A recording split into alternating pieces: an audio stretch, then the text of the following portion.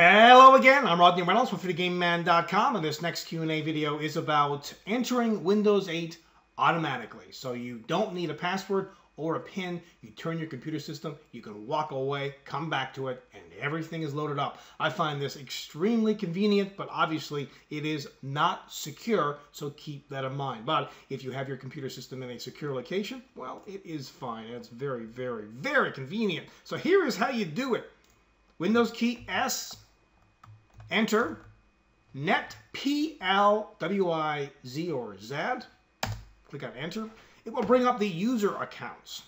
In here, you want to uncheck where it says users must enter a username and password to use this computer. So uncheck that, and then when you apply, you'll need to enter your password.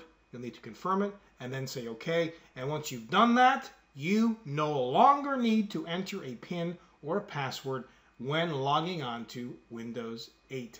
Well, I hope you enjoyed this Q&A video. Remember, if you like my videos, remember to subscribe to the channel. Also visit me on FreeToGameMan.com.